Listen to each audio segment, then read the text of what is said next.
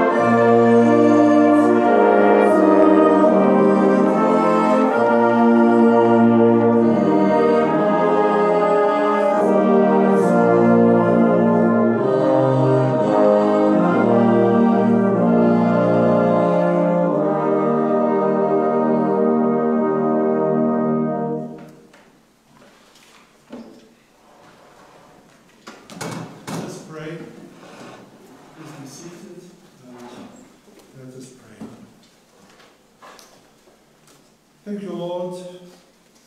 Thank you for the cross, Lord. Thank you for the price you paid, bearing all my sin and shame. Out of love you came and gave amazing grace. Thank you for this love, Lord. Thank you for the nail-pierced hands. Thank you for washing me in your cleansing flow and for your forgiveness and embrace. You are worthy of our praise, and we recognize you as Lord of our lives, our Savior. Amen. Amen. We're very glad that we can have David Hicks with us to participate in this meeting, and he's now going to come and bring us the first of our Bible readings this morning, and it's taken from the book of Isaiah. Thank you, David.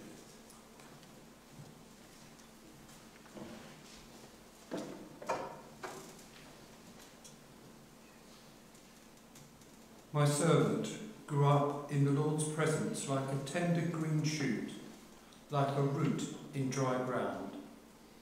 There was nothing beautiful or majestic about his appearance, nothing to attract us to him. He was despised and rejected, a man of sorrows, acquainted with deepest grief. We turned our backs on him and looked the other way. He was despised, and we did not care. Yet it was our weaknesses he carried. It was our sorrows that weighed him down. We thought his troubles were a punishment from God, a punishment for his sins. But he was pierced for our rebellion, crushed for our sins. He was beaten so we could be whole. He was whipped so we could be healed. He was oppressed and treated harshly, yet he never said a word. He was led like a lamb to the slaughter, and as a sheep is silent before its shearers, he did not open his mouth. Unjustly condemned, he was led away. No one cared that he died without descendants, that his life was cut short in midstream. But he was struck down for the rebellion of my people. He had done no wrong and had never deceived anyone, but he was buried like a criminal. He was put in a rich man's grave. Amen.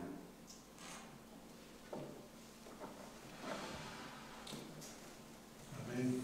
Powerful words from the prophet Isaiah. Thank you, David.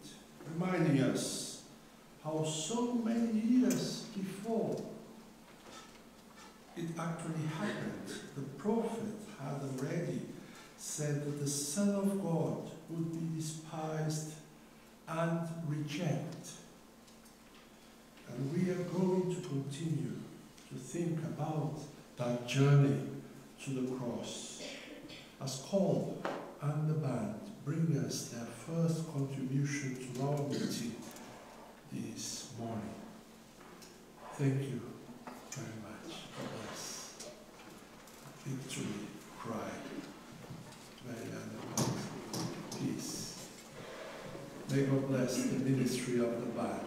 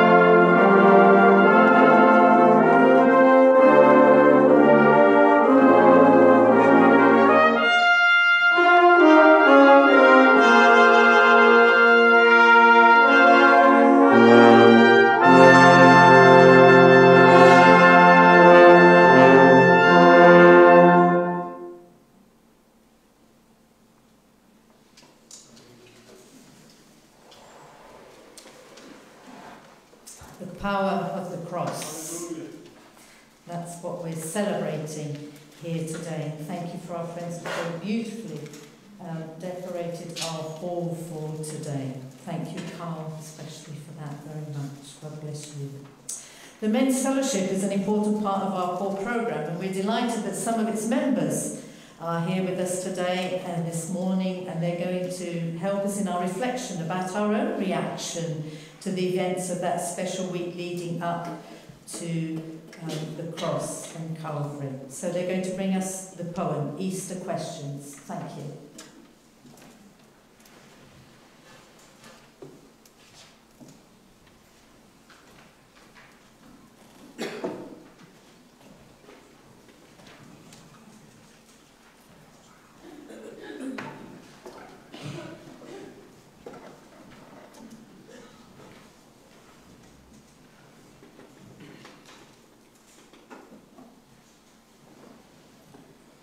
Easter questions. Would I have sung Hosanna as he rode along the way, and strewn his robe with branches in the dry heat of the day? Would I have cheered and shouted as his donkey passed me by, proclaiming him as Lord and King as loud as I could cry? Would I have championed Jesus as he cleansed God's house of prayer, or hid away embarrassed at this thing that he did there? Would I have watched astounded as the temple courts he cleared, and joined in with the traders and the priests as they all jeered?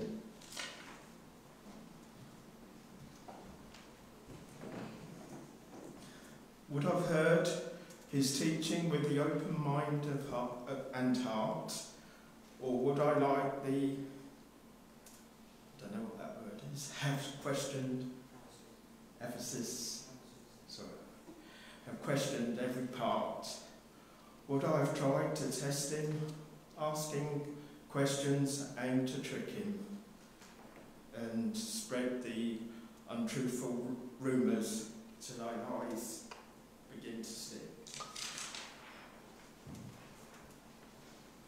Would I have let the servant king stoop down and wash my feet, or understood his blessing as he broke the bread to eat? Would I have been the one who could the Lord of all betray, or fall asleep while waiting when he's asked me just to pray?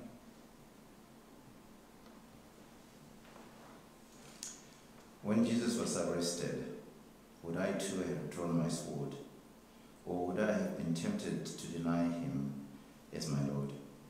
Would I have shouted, "Crucify," and spat upon his face, and watched the King of Glory as he hung there in disgrace?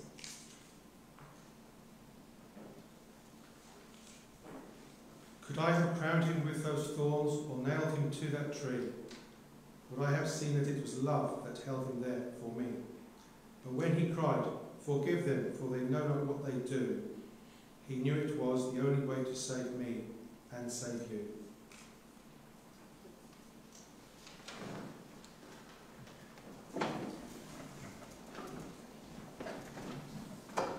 What would you have done? What would your reaction have been? Thank you very much for sharing that with us. We're going to continue our reflection about the cross, and Tafara is going to come and sing. And I'd ask you to think about the words that will come up on the screen as she brings this message to us. Thank you, Tafara.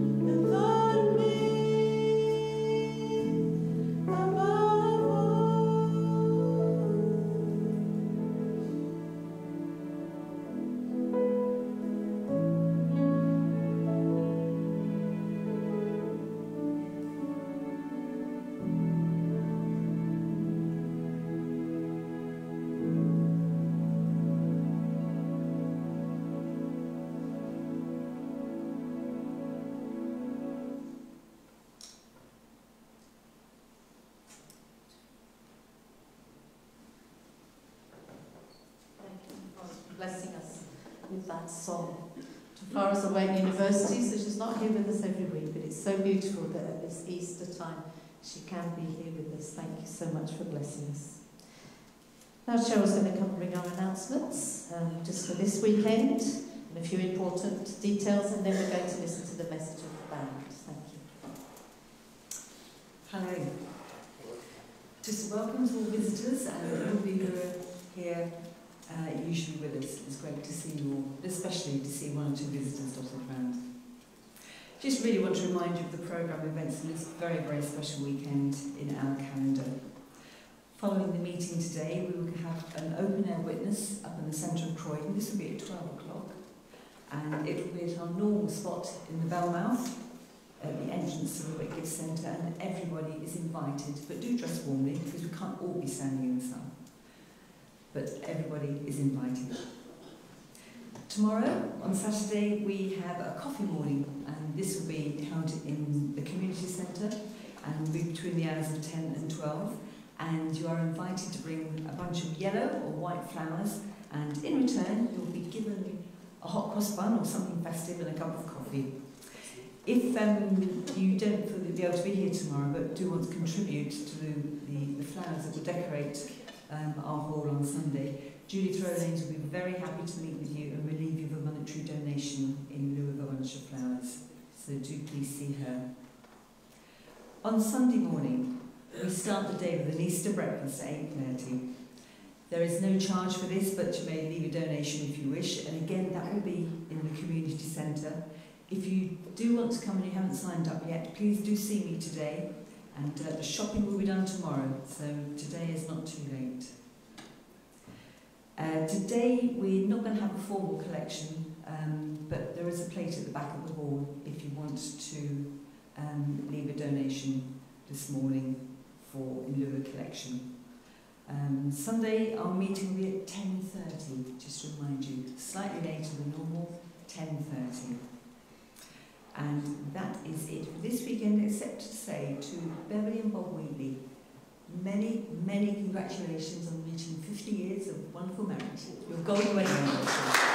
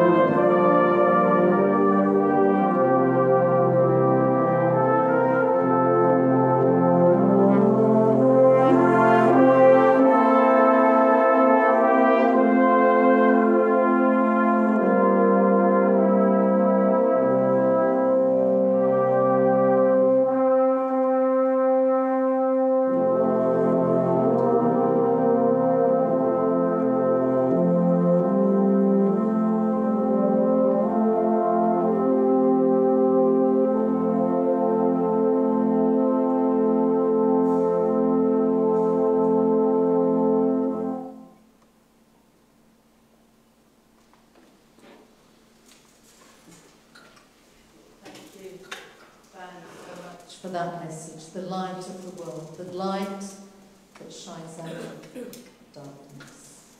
Brian's going to come and bring us our second Bible reading this morning. Thank you, Ryan.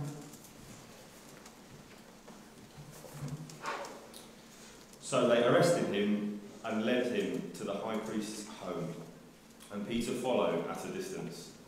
The guards lit a fire in the middle of the courtyard and sat around it, and Peter joined them there. A servant girl noticed him in the firelight and began staring at him. Finally she said, "This man was one of Jesus' followers." But Peter denied it. "Woman," he said, "I don't even know him." After a while, someone else looked at him and said, "You must be one of them." "No, man, I'm not," Peter retorted. About an hour later, someone else insisted, "This must be one of them, because he is a Galilean too."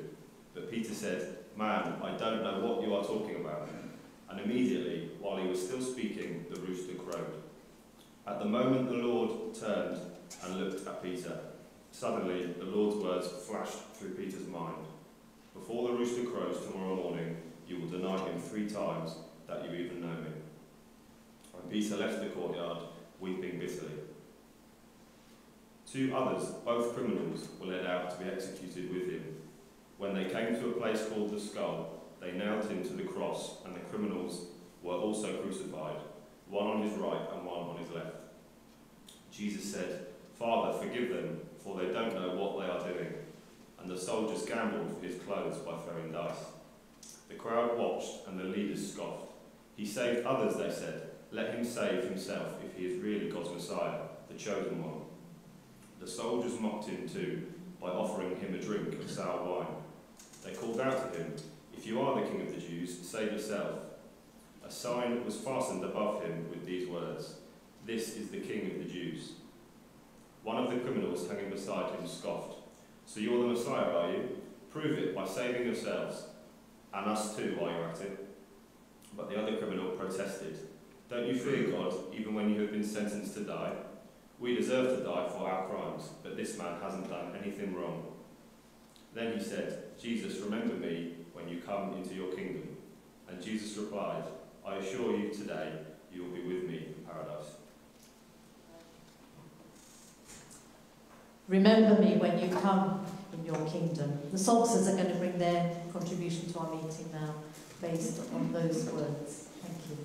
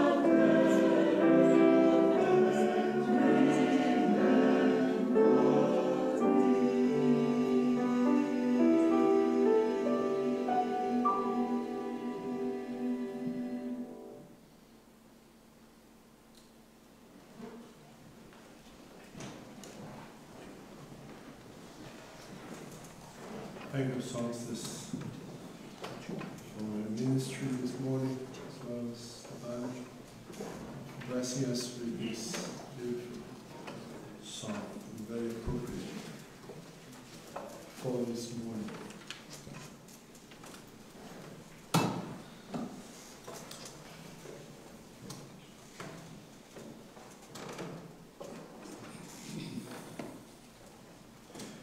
We have journeyed together during this period of Lent as we have been reading and studying this book, Journeying Through Lent.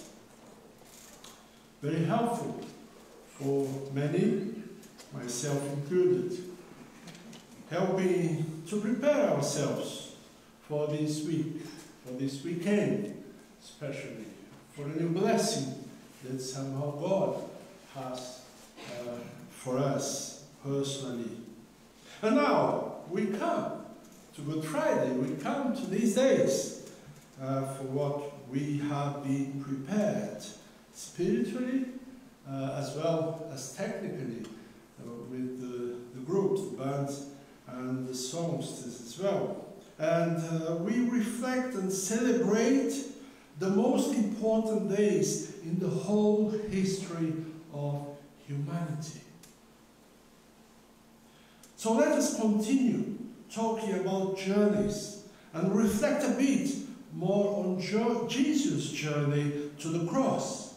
But also let us select the journey of two other very different people who stand out in those moments that were difficult for Jesus. One, a disciple of Jesus, and another, someone who had nothing to do with Jesus during his entire life. One involved and committed. Another one who perhaps heard about Jesus but didn't get committed or involved at all with Jesus. Two distinct journeys that are drastically affected by Jesus as he makes his journey towards the cross. So let's start by picking up on the journey of a man whose life has been heavily influenced by Jesus' life, by his teaching and his lifestyle. That was Peter. I guess you thought of that. The four Gospels are full of Peter.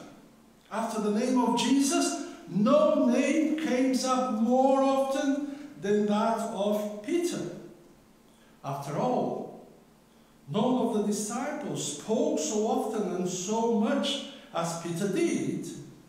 On the other hand, we also notice that Jesus speaks more often to Peter than to any other of the disciples. Sometimes to tell him off, sometimes to praise him. No disciples ever venture to reprove Jesus, the Master, except Peter.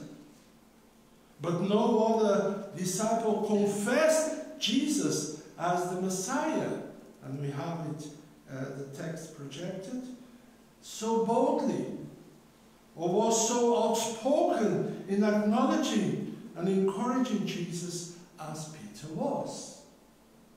But it is also true that no one over-intruded and interfered and tempted Jesus as much as Peter repeatedly did.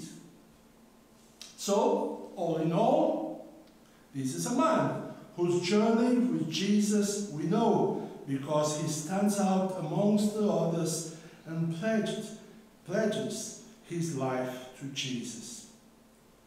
As Jesus is preparing his disciples for what is about to happen, then Peter again appears, is the one who tells Jesus all he is willing to do for the Master he so deeply loves.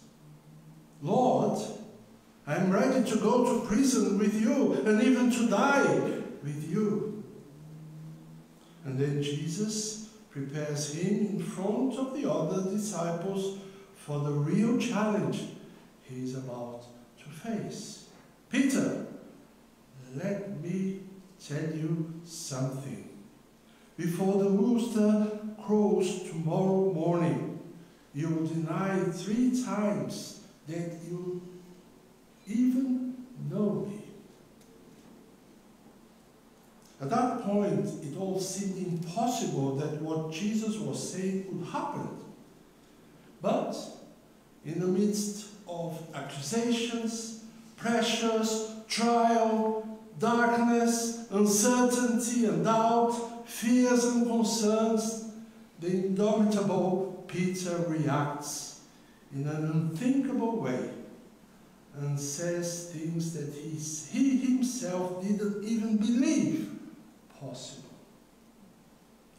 He says to those who identify him as one of the Jesus disciples, phrases as, I don't know Jesus.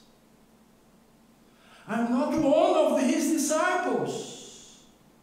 I don't know what you're talking about. And as the night progresses and Jesus' trial continues, Peter moves into the high priest's courtyard to get out of the chill of the early hours of the morning. And for a moment, Peter turns to look at what is happening, and his eyes meet Jesus looking at him, as read to us. The Lord turned and looked into Peter's eyes. And Peter remembered that the Lord had said, before the rooster crows in the morning, you will say 3 times that you don't know me. So the sound of that rooster crowing in the distance is like a dagger to his heart. Peter began to hate all that was going on. He hates himself for what he has just done. He starts to cry, sobbing convulsively. Only 12 hours had passed by, and that bold and somewhat aggressive fisherman had become a broken man. The rock, as Jesus one day called him, had turned into sand. Then, out of the corner of his eye, he sees the guards leading Jesus away to Pilate's place. Of course, we have the benefit of knowing the end of this sad but glorious week in Peter's journey. Later on, there was only one thing that could put his words, his reaction, and his attitude right. And that was forgiveness. Forgiveness. Nothing else could restore the confidence, the loyalty, the conviction that he had previously shown. Peter needed forgiveness. Forgiveness as broad and as wide and as complete as only Jesus could give him. And Jesus made that possible by his death on the cross, as we are going to remember. Peter's tears did not change him or what he has done, but they were an outward expression of what had taken place. He was changed from the inside out, from the day onwards. That was a marked day in his life, because he discovered his own limitations.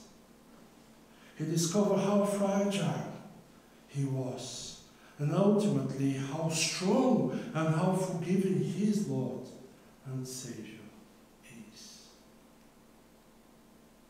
But Peter's story is not just his own. Many of us have declared our intentions to the Lord. We have said to him that we will do this and that, and not do such and such. But like Peter, when it has come to the crunch have we also not been found guilty of denying our Lord of what we say we will or will not do?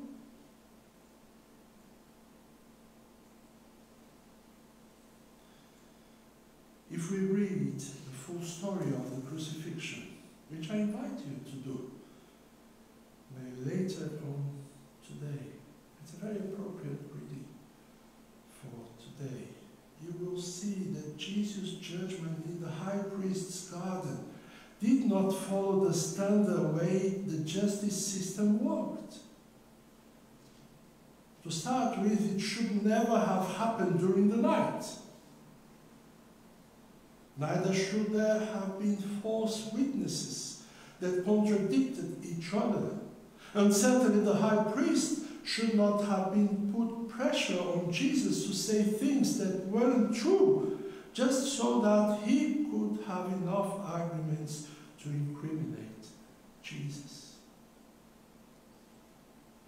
But all that was done, though, so that the following morning, when they took Jesus' process to the governor's palace, they could guarantee his sentence to death, and death on a cross. That was their objective with that.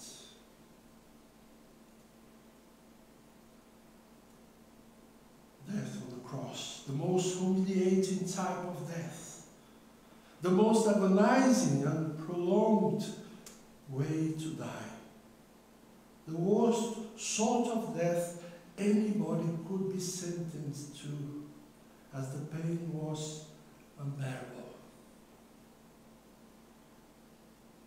It was so terrible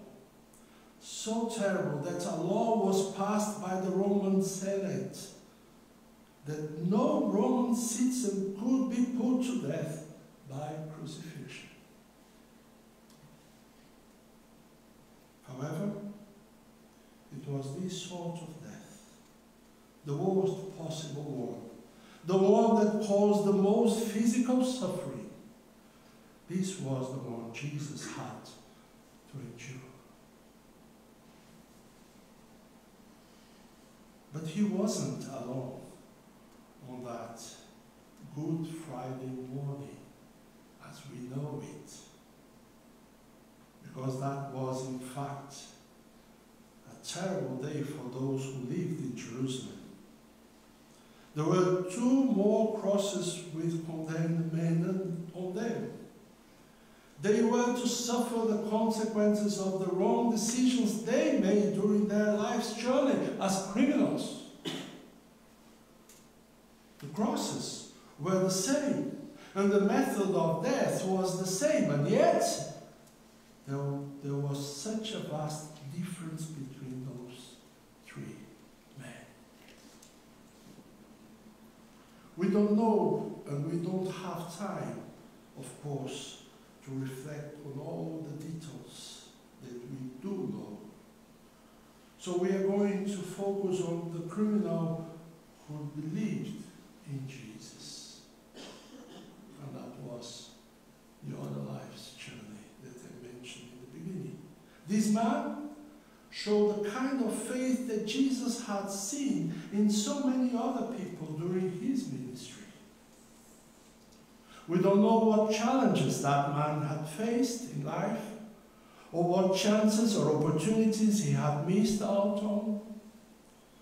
We don't know anything about his family, his friends, or even if he had some abilities. We don't really know anything about his life's journey. All that we know, on his own account, he was totally unworthy. But somehow, he grasped the truth that Jesus had been unjustly condemned to die in that way. And he also understood that this Jesus, who was there next to him on the cross, was the gateway to a kingdom. A kingdom far superior to anything he could imagine at that moment. And amazingly, felt that there was some place in that kingdom for a person like him.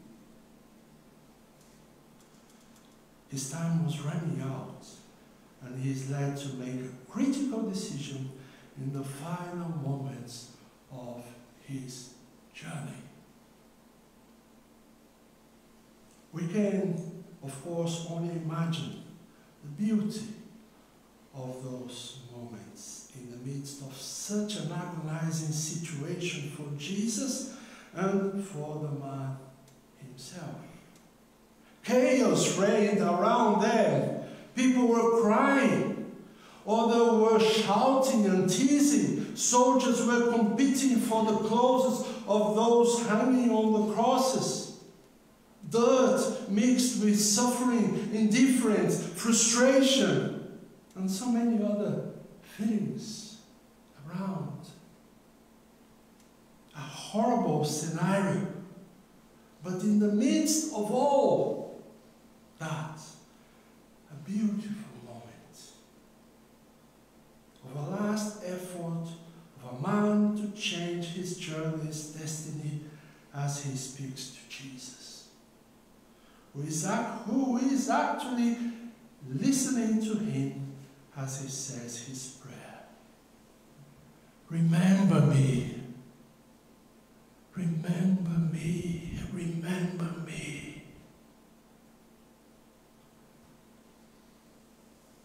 He had nothing else to offer at that moment but his faith. Jesus, remember me when you begin ruling as king. When you begin ruling as king. And what a beautiful answer Jesus gave him, full of compassion and forgiveness. I promise you, today you will be with me in paradise. You see, in God's paradise, it is always today. There are no yesterdays or tomorrows. It is an endless now. Now is the time. Remember that text in Hebrews, now is the time of salvation. The criminal asked to be remembered, and the Lord answered, you will be with me. It is all forgiven. It is a new start in a new place. A new start in a new place. So many people needed forgiveness in that process. Not only that man. Peter, they denied Jesus, as we have already mentioned. The disciples that had fallen asleep, not understanding the importance of what Jesus was asking them to do, and his agony for what was about to happen, and later on abandoned him. The religious leaders that wanted to perpetuate their own projects and power schemes, the soldiers that were ruthless and hurt him, even the other criminal that wanted a quick fix for all of them. Each one of these groups of people should have been held accountable and pay the price for their wrongdoings. But Jesus took on their sins and surrendered himself on the cross, asking the Father to forgive them for what they were doing. And the Father had no choice but to answer his request. Because after all, the Father loved those people as well.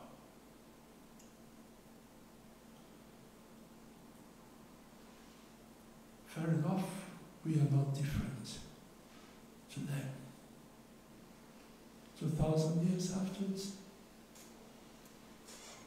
our attitudes and actions are no better. And likely, are incompatible with God's very nature. This is why, through his death, we are also forgiven. Forgiveness is and will always be available. The Saviour is always looking at us as he looked at Peter in his denial. The Saviour is always listening to us as he listened to the criminal on that cross. He is always ready to help us when we face injustice, or when we are suffering, or when we can't cope and make wrong decisions. He understands our humanity. He understands our humanity. But he conquered the forgiveness for all of that through his death on that cross. That's why the cross is the victory. That's why he didn't come out of that cross, because the surrender was the real moment in which he could liberate forgiveness. As Peter wrote many years later in his first letter, Jesus personally carried our sins in his body on the cross, so that we can be dead to sin and live for what is right. By his wounds you are healed. Praise God. By his wounds we are healed. So friends, in conclusion, during his journey here on earth, we can observe that Jesus was always active. He was involved in doing things, teaching, working miracles, bringing about justice, comforting, loving. But in the final hours of his journey, there is a shift, an enormous shift. He is led away, he is questioned, he is tortured, whipped, mocked, and he is nailed to the cross. In other words, at the end of his journey, Jesus is no longer doing things, but he is allowing things to be done to him. His surrender. And really, we could say that the greatest gift God ever gave us was not in all that Jesus did, but in his full surrender to death on the cross. A surrender that clearly expresses his love for us. Father, forgive them. They don't know what they are doing. As I said, Jesus understands our humanity. And know how difficult it is for us to have faith in God.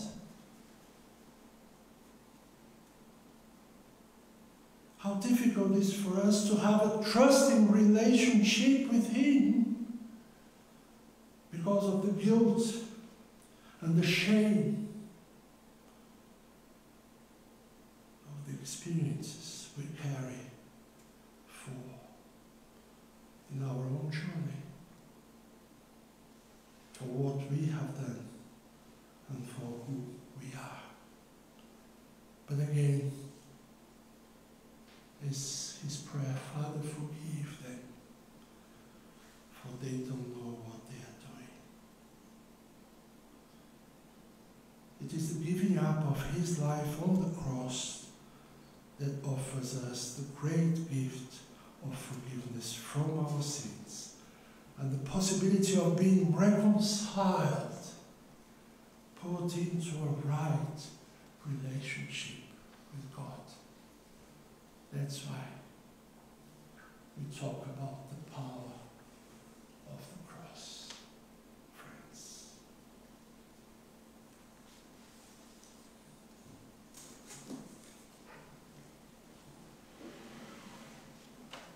So let us pray. Dear Heavenly Father, during our journey in life there are moments marked by shame, and there are those marked by sorrow. But because of what Jesus did for us on the cross, we know that there is always forgiveness available to us as sinners. Because you love us despite our sin. As Jesus taught us, your forgiveness does not change the wrongdoings and the consequences that we face, and even the suffering of others because of them. But we thank you for your forgiveness that allows us to be reconciled to you, giving us the opportunity of an entirely new beginning to our journey, living with you and experiencing your love. We haven't much to offer you, but we come to you trusting in the power of your sacrifice on the cross, that released forgiveness that we need today to continue our journey to our final destination, which is to enjoy heaven and eternity with you. Amen. Amen. We're going to sing our final song together. Thank you for the cross, Lord. And I'm going to invite you to stand and sing together these beautiful words. Worthy is the Lamb, seated on the throne. Crown him now with many crowns. He reigns victorious. Please stand as we sing together with the band.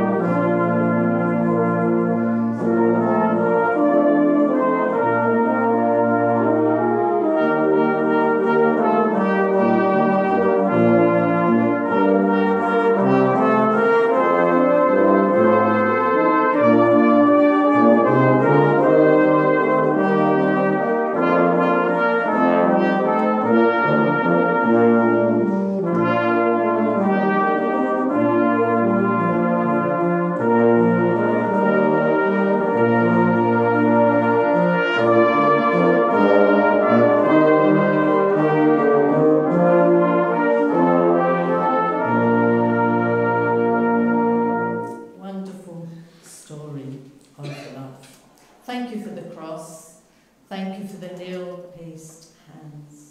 Wash me in your cleansing flow. Now all I know is your forgiveness and embrace. Crown him, the Lamb who reigns victorious, because of the great love he has for us. I'm going to pray our final prayer this morning before we leave. And I pray that the Lord will be with you and bless you as you go. May Christ dwell in your hearts through faith, that you, being rooted and grounded in love, may have strength to comprehend that all the saints, and with them what is the breadth and length and depth and height, and to know the love of Christ that surpasses knowledge, that you may be filled with all the fullness of God, and may you be willing to share this immense love with others. Amen. Thank you, and God bless you.